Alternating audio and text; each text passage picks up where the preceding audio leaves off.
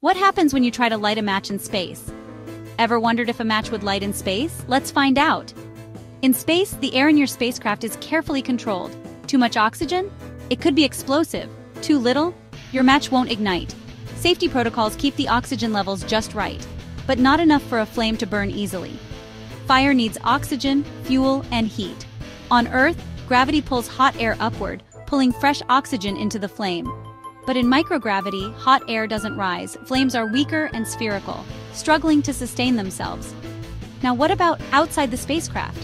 In the vacuum of space, there's no air, and that means no oxygen. Without oxygen, the match can't burn at all. Here's something cool. Fire behaves differently in microgravity. Flames form perfect spheres because there's no gravity to pull the hot air upward.